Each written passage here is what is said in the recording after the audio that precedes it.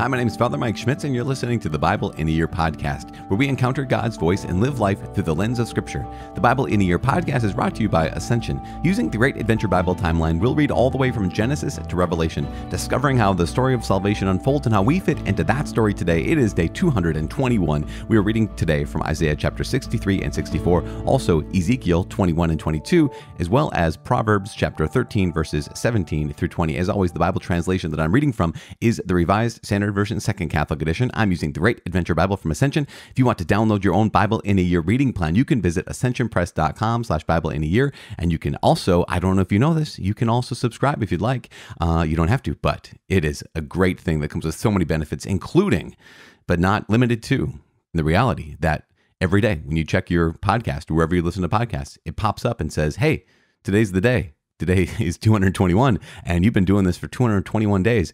Well done. Unless you've been doing this for half that, but you've just been doing 2 a day, that's pretty awesome too. So congratulations, day 111 and a half, or 110 and a half. Anyways, as I said, we're reading Isaiah 63 and 64, Ezekiel 21 and 22, Proverbs 13, verses 17 through 20. The book of the prophet Isaiah, chapter 63, Vengeance on Enemies, God's mercy recounted and sought. Who is this that comes from Edom, in crimsoned garments from Bozrah? He that is glorious in his apparel, marching in the greatness of his strength. It is I, announcing vindication, mighty to save. Why is your apparel red, and your garments like his who treads in the winepress? I have trodden the winepress alone, and from the peoples no one was with me. I trod them in my anger, and trampled them in my wrath. Their lifeblood is sprinkled upon my garments, and I have stained all my clothing. For the day of vengeance was in my heart, and my year of redemption has come. I looked, but there was no one to help. I was appalled, but there was no one to uphold. So my own arm brought me victory, and my wrath upheld me. I trod down the peoples in my anger. I made them drunk in my wrath, and I poured out their lifeblood on the earth. I will recount the merciful love of the Lord, the praises of the Lord, according to all that the Lord has granted us, and the great goodness to the house of Israel, which he has granted them according to his mercy, according to the abundance of his steadfast love. For he said, surely they are my people, sons who will not deal falsely, and he became their Savior. In all their affliction he was afflicted, and the angel of his presence saved them. In his love and in his pity he redeemed them. He lifted them up and carried them all the days of old. But they rebelled and grieved his Holy Spirit. Therefore he turned to be their enemy, and himself fought against them. Then he remembered the days of old, of Moses his servant. Where is he who brought up out of the sea the shepherds of his flock? Where is he who put in the midst of them his Holy Spirit, who caused his glorious arm to go at the right hand of Moses, who divided the waters before them, to make for himself an everlasting name, who led them through the depths? Like a horse in the desert, they did not stumble. Like cattle that go down into the valley, the Spirit of the Lord gave them rest. So you led your people to make for yourself a glorious name. Look down from heaven and see. From your holy and glorious habitation, where are your zeal and your might? The yearning of your heart and your compassion are withheld from me. For you are our Father, though Abraham does not know us and Israel does not acknowledge us. You, O Lord, are our Father. Our Redeemer from of old is your name. O Lord, why do you make us err from your ways and harden our heart so that we fear you not? Return for the sake of your servants, the tribes of your heritage. Your holy people possessed your sanctuary a little while. Our adversaries have trodden it down. We have become like those over whom you have never ruled, like those who are not called by your name. Chapter 64. Prayer for Mercy. Oh, that you would tear the heavens and come down, that the mountains might quake at your presence, as when fire kindles brushwood, and the fire causes water to boil, to make your name known to your adversaries, and that the nations might tremble at your presence. When you did terrible things which we looked not for, you came down, the mountains quaked at your presence. From of old no one has heard or perceived by the ear, no eye has seen a God besides you, who works for those who wait for him. You meet him that joyfully works righteousness, those that remember you in your ways. Behold, you were angry, and we sinned. In our sins we have been a long time, and shall we be saved? We have all become like one who is unclean, and all our righteous deeds are like a polluted garment. We all fade like a leaf, and our iniquities, like the wind, take us away. There is no one that calls upon your name, that bestirs himself to take hold of you. For you have hidden your face from us, and have delivered us into the hand of our iniquities. Yet, O Lord, you are our Father. We are the clay, and you are our potter. We are the work of your hand. Be not exceedingly angry, O Lord, and remember not iniquity forever. Behold, consider, we are all your people. Your holy cities have become a wilderness. Zion has become a wilderness, Jerusalem a desolation. Our holy and beautiful house, where our fathers praised you, has been burned by fire, and all our pleasant places have become ruins. Will you restrain yourself at these things, O Lord? Will you keep silent and afflict us sorely?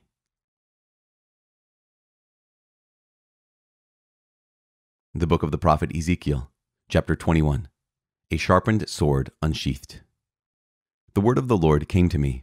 Son of man, set your face toward Jerusalem and preach against the sanctuaries.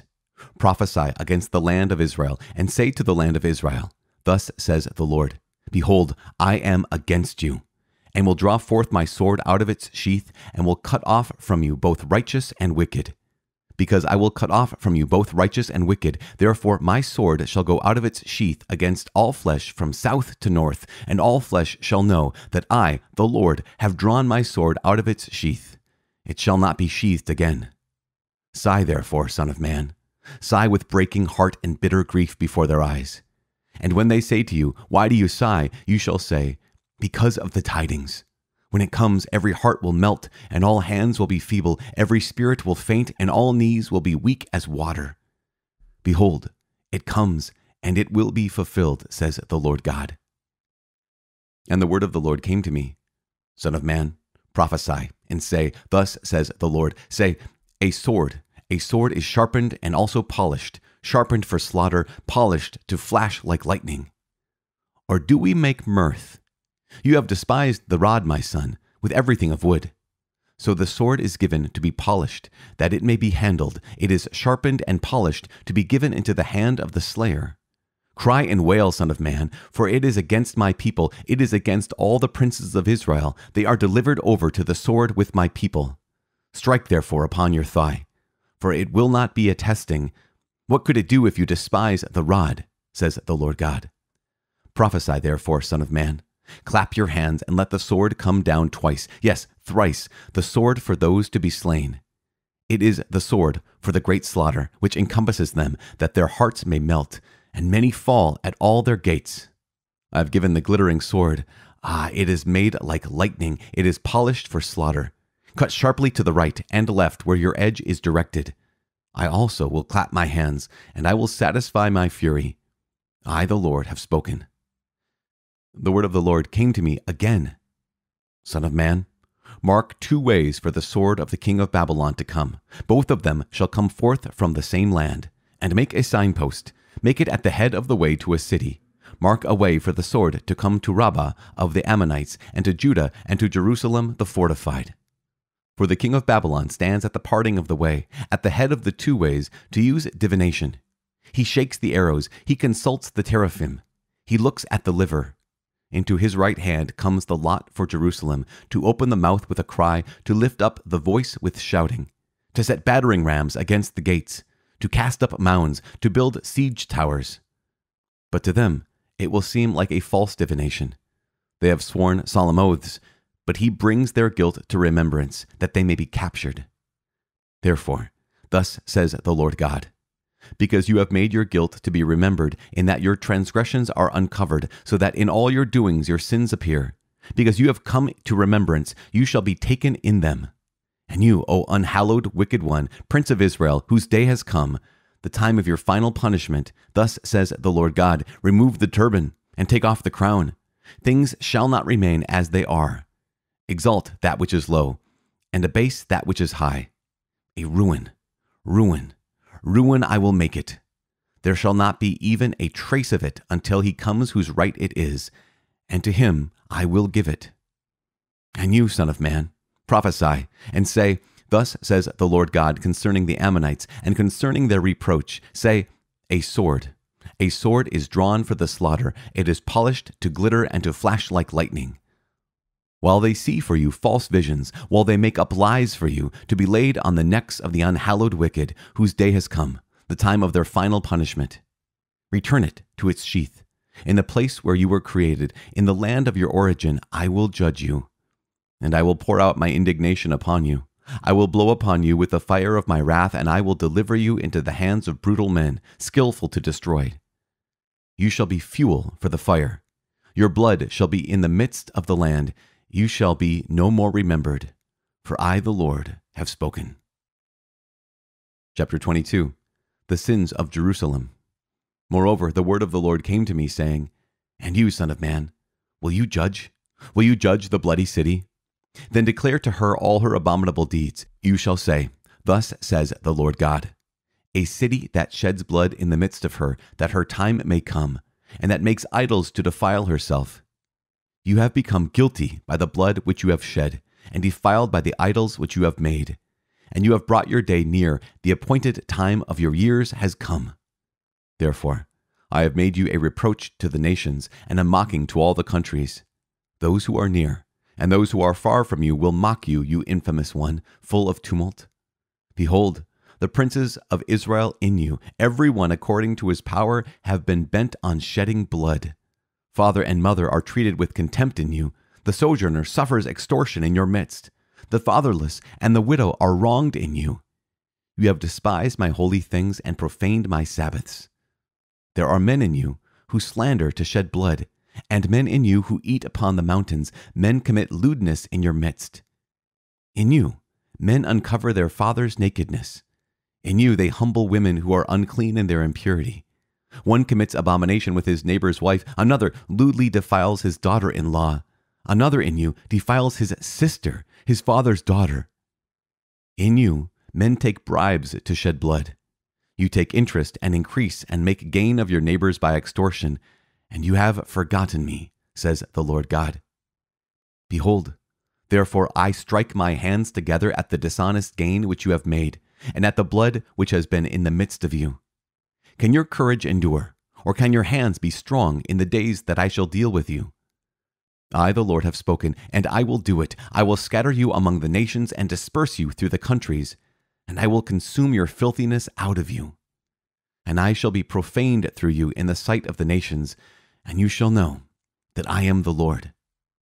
And the word of the Lord came to me, Son of man, the house of Israel has become dross to me. All of them, silver and bronze and tin and iron and lead in the furnace, have become dross. Therefore, thus says the Lord God, because you have all become dross, therefore, behold, I will gather you into the midst of Jerusalem.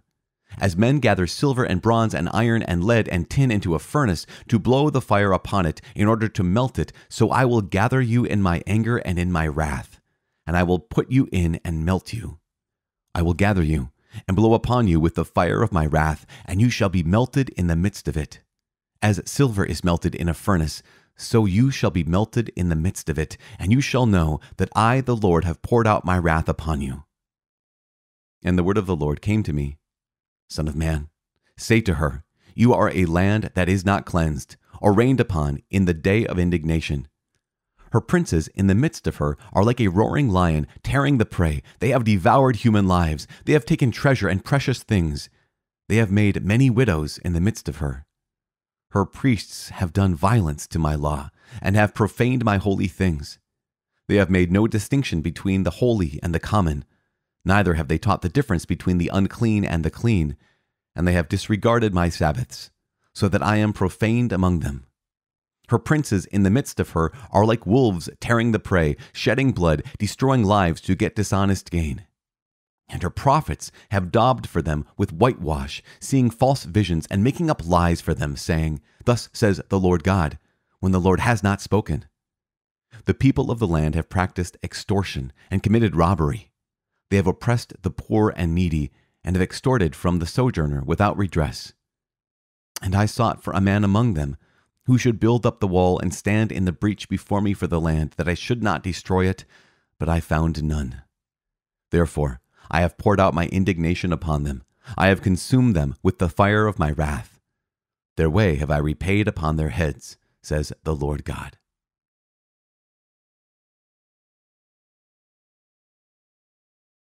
The book of Proverbs, chapter 13, verses 17 through 20.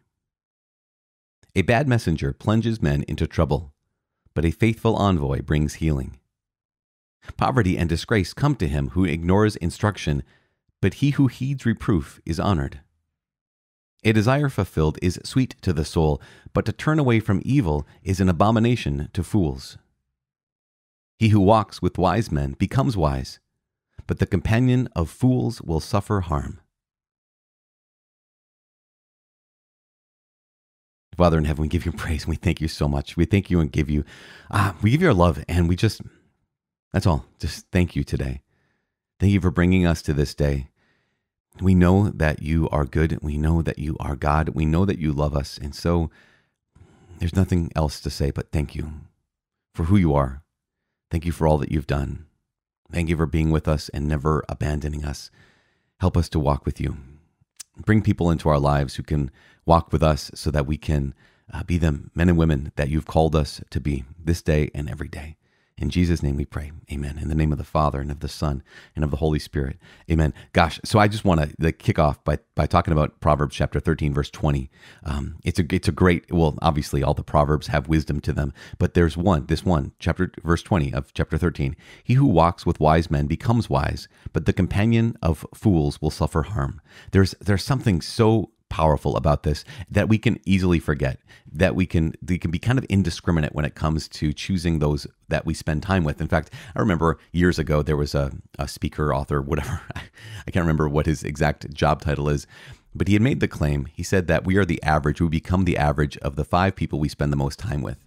And some people kind of bristle at that. Some people kind of say like, well, yeah, but we need to be like Jesus and spend time with tax collectors and sinners and et cetera, with people on the margins, which is completely true. Absolutely. Yes. And yet Proverbs continues to remind us that he who walks with the wise becomes wise. If we walk with wise people, we become wise. If we walk with holy people, we become holy. I mean, that's the idea, at least, is that if I surround myself with people who are striving after the Lord, then I can be taken up with them, right? I can start matching pace with them as they race after the Lord and his will. And if I surround myself intentionally with people who are indifferent to God and people who are indifferent to the plight of the people around me, then that's going to have an effect on me. And I think that maybe, gosh, let me just say this one last thing. I think that maybe we might overestimate ourselves. And maybe this isn't you, but I think a lot of us, I'll say myself, I'll just point to myself. I think I can overestimate how good I am in the terms of, oh yeah, no, I can surround myself with anybody and I can still pursue the Lord. And maybe that's you. Maybe you're 1 in a million. But most of us, we actually need the help of friends. We need the help of those brothers and sisters in the Lord to race with us. So he who walks with the wise, the one who walks with the wise becomes wise. Those who walk with the holy become holy. Those who love God become lovers of God, because that changes our hearts, it changes our minds, it changes our goals. I mean, we know this. If you're around people who are consistently choosing health, right, then it's easier and easier to choose health. If I'm consistently around people who choose unhealthy things, then it is easier and easier and easier to say, oh, that's the standard. And there's something, again, so powerful, this powerful reminder of the wisdom of Solomon here in the book of Proverbs. Those who walk with the wise become wise. And those who, as it goes on to say, because there's the negative part too, but the companion of fools will suffer harm. So something for us all to keep in mind. In Isaiah, gosh, we're coming closer and closer to the end. We only have 2 more chapters left, Isaiah 65 and 66, the next 2 days. And so remember, we're in the book of consolation. And so we have in chapter 63, we have that vengeance on enemies, that here's God's justice. Here's him coming to tread out the winepress. I mean, this is my eyes have seen the glory of the coming of the Lord. That's that song. I can't remember how the name of it, but it talks about he's treading out the winepress where the grapes of wrath are stored, right? That's the one, that one. This is that section. This is where that comes from. And as God declares, this is what's going to happen, this judgment on the people. It ends with verse 6 in chapter 43, and verse 7, oh gosh, after God's talking about, for the day of vengeance is in my heart, the year of redemption has come. Verse 6 says, I trod down the peoples in my anger. I made them drunk in my wrath, and I poured out their lifeblood on the earth. Verse 7, I will recount the merciful love of the Lord, the praises of the Lord, according to all that the Lord has granted us, and the great goodness to the house of Israel, which he has granted them according to his mercy, according to the abundance of his steadfast love. And it's just, wow, so good. I mean, we recognize that God's justice and his mercy are not opposed to each other, that God's justice and his mercy are completely commensurate with each other. They're completely in line with each other because God is justice and he is mercy and he is not conflicted in himself. And yet we at times need God's justice and at times, well, always we need God's mercy. We deserve God's justice and we are given out of God's free gift his mercy. And so we get both of those really on display. The clarity, and it's without question, here's his judgment at the beginning of chapter 43, and the clarity and the beauty of his mercy at the end of chapter 63. And then there's this prayer for mercy in 64. Oh, that you would tear the heavens and come down. And just this recognition that, you are good and we've sinned, that you are so good and yet we have sinned. And you are angry and we've sinned. And so we ask for God's mercy, which is just absolutely incredible and beautiful, and it's ours. Now, as we look at the book of the prophet Ezekiel, chapter 21 and 22, it's obviously Ezekiel, and he's not doing any performance prophecy right now. He is just simply stating the words of the Lord. And one thing to keep in mind, again, this is him looking and saying, Jerusalem, remember, you have the first wave of exile. That was Daniel. The second wave of exile, that was Ezekiel. And the third wave of exile is coming and is about to happen because look at just all this stuff happening in Jerusalem. And it just goes on again and again. Here's the sins upon sins of Jerusalem. There are everything from treating one's neighbor, the orphan, the widow, unjustly, not taking care of the poor, to violating the Sabbath, to the priests treating holy things like they're common things. And that's something that's just, again, all of this is of a piece, right? When it comes to religion, when it comes to true religion, St. James will describe this very, very clearly in the letter of James, that he describes that true religion does involve worship of God, of course, but it also involves caring for the poor, caring for the widow, caring for the orphan, those who need help. That true religion consists in these things. And here is the Lord speaking through Ezekiel saying that in Jerusalem, you're not doing those things. Not only are you not worshiping the right way, you're also not living the right way. Now, at the end of chapter 22, there's something really powerful. Once again, God reminds the people that the prophets are making up lies for them. They're seeing false visions and they're saying, thus says the Lord, when the Lord has not spoken. And that's something so important, right? That, even for this Bible in a year, anyone who speaks on behalf of God, right? Any preacher, any priest, any teacher, essentially, we have to realize that we are meant to be God's mailmen, not his editors. And that's so important. We're meant to be God's mailmen, not his editors. Basically, deliver the message, not edit the message so that it sounds better, or we think, here's what I think it should be. We're just called to, here's the word, and let's deliver it as best as possible. Because what's happening in Ezekiel chapter 22 is, here's false prophets, and they're making up lies. And they're saying, thus says the Lord God, when the Lord hadn't spoken. The last piece here, in verse 30 of chapter 22, God says, and I sought for a man among them who should build up the wall and stand in the breach before me for the land, that I should not destroy it, but I found none. And we're reminded there of Abraham, right, who stood in the breach. We are reminded of Moses, who stood in the breach. We are reminded of upcoming Jesus, who stands in the breach. And here is the Lord speaking through Ezekiel saying, yeah, all these sins of Israel, all these sins of Jerusalem are happening. And it almost sounds like if there was someone who was willing to stand up, someone who was willing to stand in the breach and intercede on behalf of the people, then I would turn away. Like I would not allow this disaster to fall upon them. But there's no one. And therefore, my judgment will come. And I think about this, in your role and my role in this world is that we can look and say, the world's gone to heck and everything's fallen apart. And look at all the problems we have, and there are real problems, obviously. And it's important to point out the real problems. But to ask the question, am I standing in the breach? Do I regularly go before the Lord and intercede like Moses for the people? Do I regularly go before the Lord and intercede like Abraham before the people? If you are a parent or a grandparent, if you're anyone who has someone in your life that you love, do you come before the Lord and intercede on their behalf? Do you stand in the breach on their behalf? Because if you are in a place of authority, a place of, again, whether that's a mom or dad, a grandpa or grandma, an aunt and uncle. I mean, hear me as a priest. If you're someone, an older sister, an older brother, to be able to say, okay, God, I see what's going on in their lives. I'm going to stand in the breach on their behalf before you, God, and intercede for them. That's one of the things that we do whenever I just remind us that we're praying for each other is stand in the breach for each other, not just, I'm going to throw up prayer, on your behalf. I mean, that's good too. But what about something even more serious? What about that fasting and prayer, standing in the breach like that, knowing that maybe this prayer is the only thing between this person you love and you are responsible for and judgment upon them. Just to pray. We're not judging anybody. We're not condemning anybody. We're doing the opposite. We're praying that the Lord gives them mercy, that the Lord changes their heart, that the Lord brings them home. And so let's pray for those people in our lives and pray for each other.